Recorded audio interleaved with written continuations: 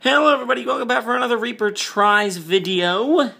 After the big ol' Halloween extravaganza, I wanted to do something pretty tame, but no, this is not tame.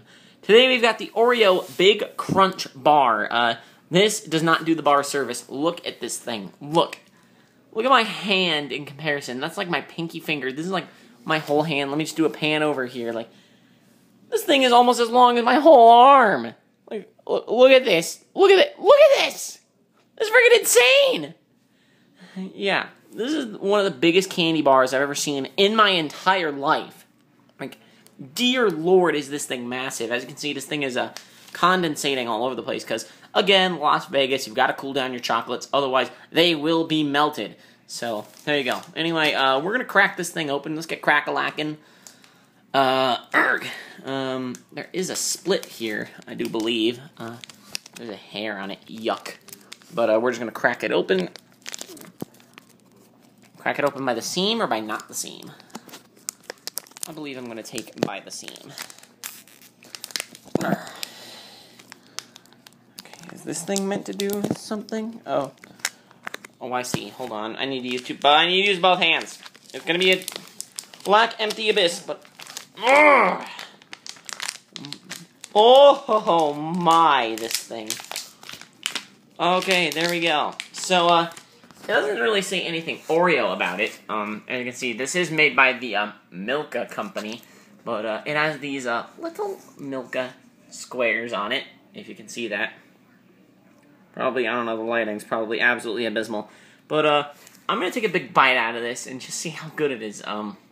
This thing is absolutely massive. Just one chunk of this is, like, larger than my fingernails. Anyway, let's go take a bite.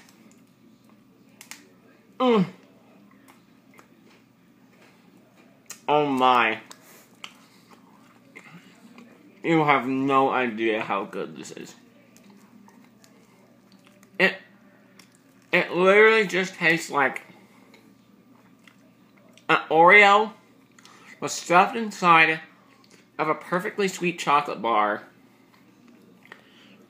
And then you just cooled it. You just stuck it in the freezer for a few hours, and there you go. That's what this is. This is beauty. This is not even. I swear to God, this is one of the best candy bars I've ever eaten. I'm gonna take another bite out of this. Can you imagine Doc Lewis from Punch-Out with one of these things? Oh,